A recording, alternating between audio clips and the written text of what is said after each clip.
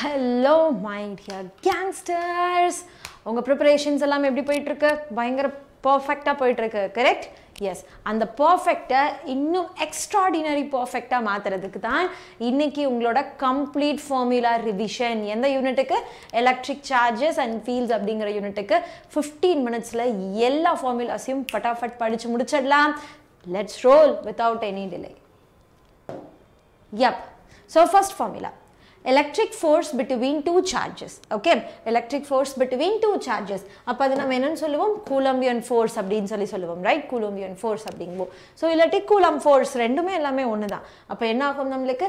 F is equal to K Q1 Q2 divided by R square. K ஓட complete value என்னது? K ஓட complete value வந்து 1 by 4 pi epsilon naught. Okay, epsilon r என்னவாயிருது நமக்கு இங்க 1 ஆகிருது because இது வந்து ஒரு air medium அப்படிங்கறனால அதனால வெறும் epsilon naught மட்டும். Okay, q1 q2 divided by r squared. And நம்ம Coulomb's force எப்படியும் இருக்கலாம், attractive ஆகவும் இருக்கலாம், repulsive ஆகவும் இருக்கலாம், மறந்துடாதீங்க. And chargesக்கு நம்ம என்ன பண்ண மாட்டோம்? chargesக்கு நம்ம signs எடுக்க போறது இல்ல, மறந்துடாதீங்க. பட் டைரக்ஷன்ஸ் எடுக்கணும். I cap J cap minus I cap minus J cap அப்படிங்கிறது எடுக்கணும். அடுத்தது electric field intensity. Electric field இன்டென்சிட்டினாலும் electric field அப்படினாலும் ஒண்ணுதான். ஓகே, சோ எலக்ட்ரிக் ஃபீல்ட் அப்படிங்கிறது என்னன்னு தெரிஞ்சுக்கோங்க. Limit Q0 tends to 0. இந்த Q0 tends to 0 அப்படிங்கிறது என்ன அப்படின்னு கேட்டிங்கன்னா, it is your point charge. அதாவது ரொம்ப குட்டி வேல்யூவாக இருக்கணும். சரியா? இதெல்லாமே எதுக்கு தான் நம்ம யூஸ் பண்ண முடியும்? குட்டி வேல்யூ, குட்டியிலேயும் குட்டி வேல்யூக்கு தான் இதெல்லாம் நம்ம யூஸ் பண்ண முடியும். அப்ப F divided by Q0. F அப்படிங்கிறது என்னது? Electric force. எலக்ட்ரிக் ஃபோர்ஸ் வேணும்னா இதை கிராஸ் மல்டிப்ளை பண்ணிக்குவோம், கரெக்ட்? யா, ஸோ இதை நம்ம கம்ப்ளீட்டாக இன்டகிரேட் பண்ணி எழுதணும் அப்படின்னா ஃபைனலி உனக்கு என்ன கிடைக்கும்? 1 by 4 pi epsilon naught into Q divided by R ஸ்கொயர்னு கிடைக்கும். இதுதான் உன்னோட எக்ஸாக்டான electric force. Okay, electric force எப்படி இருக்கலாம்? ஸோ எலக்ட்ரிக் ஃபீல்டு எப்பவுமே either outward ஆக இருக்கலாம் இல்லாட்டி inward ஆக இருக்கலாம். ரெண்டுத்துல எந்த டைரக்ஷன்ல வேணாலும் இருக்கலாம். ஓகே, எலக்ட்ரிக் ஃபோர்ஸும் அப்படிதான். எலக்ட்ரிக் ஃபோர்ஸ் ஒண்ணா ரிப்பல் பண்ணலாம் இல்லாட்டி அட்ராக்ட் பண்ணலாம். Okay, so electric field, electric force எல்லாமே ஒண்ணுக்குள்ளார ஒண்ணு. ஃபைன். இதுல இருந்து அப்ப எலக்ட்ரிக் ஃபோர்ஸ் எப்படி எழுதலாம்? So electric force can be written as Q into E0 அப்படின்னு எழுதலாமா? E into Q0 அப்படிங்கறத எழுதலாம், ரைட்? சோ இது நம்மளோட electric force. Next, electric field due to infinite linear charge density அப்படின்னா என்ன மீனிங்? ஒரு கண்டினியூஸ் சார்ஜ் டிஸ்ட்ரிபியூஷன். ஒரு 3 டைமென்ஷன் ஆப்ஜெக்ட்டுக்கு என்ன பண்ண போறோம்? இப்போ சார்ஜை பத்தி படிக்க போறோம். முதல்ல இதுக்கு எப்படி இருக்கணுமா? குட்டி குட்டியா இருக்கணும் சார்ஜஸ். இப்போ அப்படி இல்லை, லட்சத்துல கோடியில் எவ்வளோ சார்ஜஸ் வச்சாலும் கால்குலேட் பண்றதுக்கு என்ன வழி? அதிலிருந்து எப்படி எலக்ட்ரிக் ஃபீல்டு கண்டுபிடிக்கலாம்? இப்போ இந்த பாயிண்ட் Pல எவ்வளோ எலக்ட்ரிக் ஃபீல்டு இருக்கு அப்படின்னு நம்ம கண்டுபிடிக்கணும். சரியா? அப்ப இந்த மாதிரி கண்டிஷன்ல எதை வச்சு? இந்த மாதிரி ஒரு ஸ்ட்ரைட் கண்டக்டர்ல நிறைய சார்ஜஸ் இருக்கும், ரைட்? அந்த மாதிரி சிச்சுவேஷன்ல E is equal to 1 by 4 pi epsilon naught into 2 lambda divided by R. Lambda அப்படிங்கிறது என்னது? nothing but lambda is equal to Q divided by L. Lambda is equal to Q divided by L. L அப்படிங்கிறது length of the conductor. Now, electric field near an infinite long sheet. Okay, infinite plane sheet or infinite plane எப்படி வேணா வச்சுக்கலாம். infinite plane அப்படின்னா என்னாகும்? ரெண்டு விதமான questions உனக்கு கேட்கலாம். ஒன்னு தின் ஷீட் அப்படின்னு கொடுத்து கேட்கலாம், இல்லாட்டி திக் ஷீட்னு கேட்கலாம். திக் ஷீட் அப்படின்னா இப்போ 2-3 பேப்பர் பண்டில் ஒட்டுக்கா வைக்கிறப்ப தான் நம்மளுக்கு திக்கா மாறும், ரைட்? அப்ப சொல்லலாமா, 2 ஷீட்டை நான் பேரலா இப்படி வைக்கிறேன் அப்படிங்கிற மாதிரி நம்ம மென்ஷன் பண்ணலாமா? அதுதான் திக் ஷீட் அப்படிங்கிறதுக்கு மீனிங். சரியா? அந்த திக் ஷீட்டை நம்ம எப்படி எழுதுவோம்? Sigma divided pi epsilon not அப்படின்னு எழுதுவோம். சிக்மா அப்படிங்கிறதுக்கு ஃபார்முலா என்னது? So here sigma will be equal to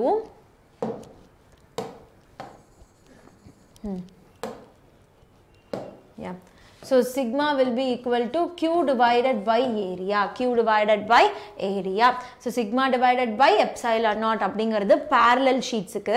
இதுவே thin sheet ஒரே ஒரு sheet இருந்துச்சு அப்படின்னா sigma divided by 2 epsilon naught அப்படின்னு அர்த்தம். ஓகே ஸோ ஒரு பர்டிகுலர் பாயிண்ட்ல நம்ம என்ன பண்ணுறோம் எலக்ட்ரிக் ஃபீல்டு கண்டுபிடிக்கிறோம் அதுதான் நம்ம ultimate aim fine next electric flux electric flux அப்படின்னா என்ன மீனிங் எலக்ட்ரிக் ஃப்ளக்ஸ் அப்படின்னா டோட்டல் எலக்ட்ரிக் ஃபீல்ட் ஒரு பர்டிகுலர் இடத்துலேருந்து ஒரு ஏரியாவை கிராஸ் பண்ணி போச்சு அப்படின்னா நம்மளுக்கு என்ன கிடைக்கும் ஃப்ளக்ஸ் கிடைக்கும் okay so electric flux is equal to closed integral of electric field into dA அப்படிங்கிறது ஏரியா ஓகே எந்த ஏரியாவை கிராஸ் பண்ணி போகுது அப்படிங்கிறது ஸோ ஏரியா வெக்டார் நம்ம எப்படி எழுதலாம் ஏரியா வெக்டார் எப்பவுமே நம்ம சர்ஃபேஸுக்கு 90 டிகிரியில் இருக்கணும் ஏரியா வெக்டார் எப்பவுமே எப்படி இருக்கணும் சர்ஃபேஸுக்கு 90 டிகிரியில் இருக்கணும் மறந்துடாதீங்க 90 டிகிரியில் இருக்கணும் அடுத்தது காஸ் அப்படிங்கிறவர் என்ன பண்ணாரு ஒரு கண்டினியூஸ் சார்ஜ் எடுத்துட்டு நிறைய tons and tons of charge எடுத்துட்டு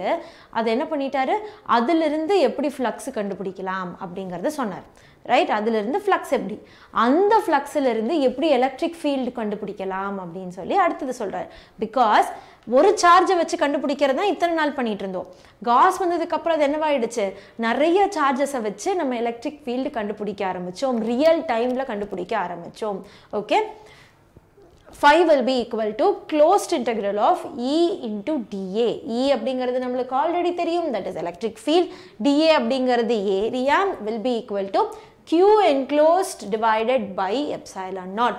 That means ஒரு Gaussian surface நம்ம எப்படி அந்த surfaceக்கு வரைகிறோம் அப்படின்னா Gaussian surface எல்லா ஸ்ட்ரக்சர்லேயும் வரைவோமா கிடையாது Gaussian surface நம்ம என்னதான் பண்ணுவோம் ரெண்டு ஸ்ட்ரக்சரில் தான் வரைவோம் ஒன்று வந்து ஸ்பியர் இன்னொன்று சிலிண்டர் ஓகே ஒன்று ஸ்பியர் ஒன்று சிலிண்டர் அப்போ அந்த Gaussian surfaceல என்ன இருக்கணும் சார்ஜஸ் என்க்ளோஸ்ட் அதாவது உள்ளுக்குள்ளார இருக்கணும் அப்படி இருந்தால் மட்டும்தான் ஃப்ளக்ஸ் கிரியேட் ஆகும் ஃப்ளக்ஸ் கிரியேட் ஆனால் தான் என்ன கிரியேட் ஆகும் எலக்ட்ரிக் ஃபீல்டு கிரியேட் ஆகும் இல்லாட்டி கிரியேட் ஆகாது மறந்துடாதீங்க cool yes so relation between electric field and potential electric field and potential க்கு இருக்கிற ஃபர்ஸ்ட் மேஜரான ஒரு ரிலேஷன் என்னன்னு பார்த்தீங்கன்னா opposite in nature electric ஃபீல்டும் பொட்டென்ஷியலும் opposite to each அதராக இருக்கும் ஓகே ஸோ எலக்ட்ரிக் ஃபீல்டு எதுக்கு இன்வெர்ஸ்லி ப்ரொபோஷனலாக இருக்குது டிஆர் அதாவது டிஸ்டன்ஸ் அதுக்கு இன்வெர்ஸ்லி ப்ரொபோஷனலாக இருக்குது டிஸ்டன்ஸ் அதிகமாச்சு ஆயிட்டே போச்சு அப்படின்னா என்ன ஆகும் எலக்ட்ரிக் ஃபீல்டு குறைஞ்சிக்கிட்டே வரும்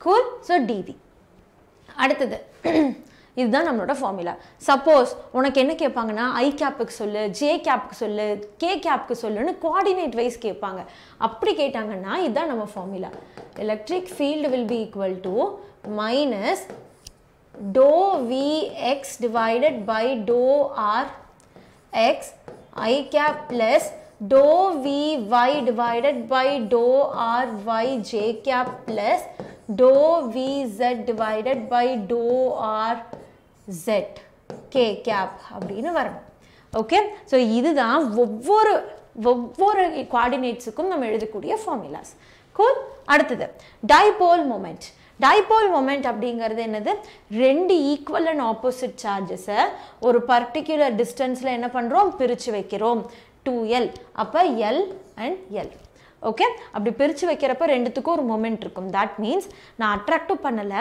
ரிப்பலும் பண்ணல நீ இருக்கிற இடத்துல இருந்துக்கோன்னு சொல்லி ஒதுக்கி வைக்கிறோம் அதுதான் நம்மளோட டைபோல் மொமெண்ட் ஓகே அது எலக்ட்ரிக் ஃபீல்டில் நடக்கிறதுனால எலக்ட்ரிக் டைபோல் மொமெண்ட் ஓகே ஏன்னா ஃபீல்டு தானே தள்ளவும் அட்ராக்ட் பண்ணிக்கவும் செய்யும் right yeah so P will be equal to Q into 2L P is equal to Q into 2L Q அப்படிங்கிறது என்னது சார்ஜ் 2L அப்படிங்கிறது நம்மளோட length of separation torque on dipole in uniform electric field okay torque on dipole in uniform electric field so listen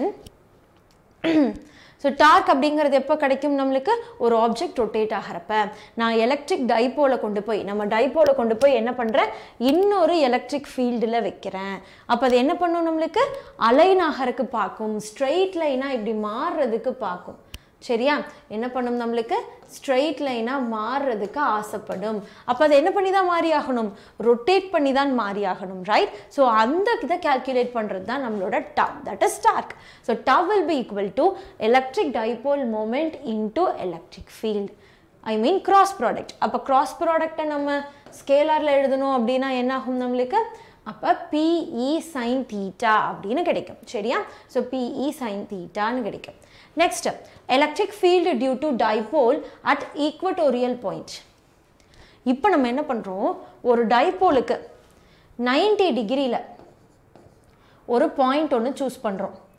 அந்த பாயிண்டில் electric field எப்படி இருக்கும்னு calculate பண்ணுறோம். புரிஞ்சுதா? அந்த பாயிண்டில் என்ன பண்ணுறேன்னா எலக்ட்ரிக் ஃபீல்டு எவ்வளோ இருக்குன்னு கால்குலேட் பண்ணுறேன். அப்படி கால்குலேட் பண்ணுற மாதிரி இருந்துச்சு அப்படின்னா, so electric field at P point which is 90 degree will be equal to P divided by 4 pi epsilon naught R square plus A square whole power 3 by 2 அப்படின்னு கிடைக்கும்.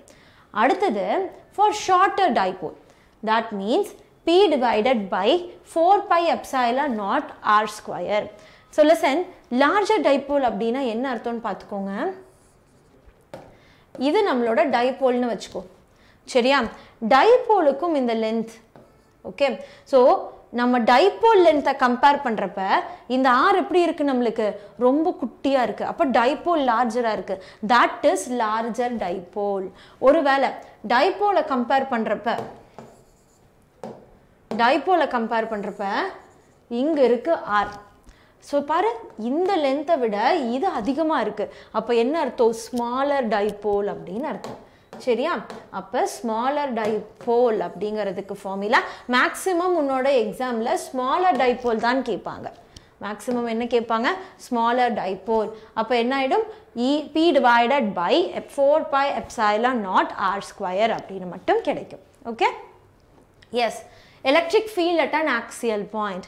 So electric field at an axial point அப்படின்னா இதுதான் நம்மளோட dipole, right? இந்த டைபோலுக்கு either இந்த டைரக்ஷன்லையோ இல்லை இந்த டைரக்ஷன்லையோ நான் என்ன பண்ணுறேன், ஒரு பாயிண்ட் ஒன்று எடுத்துக்கிறேன்.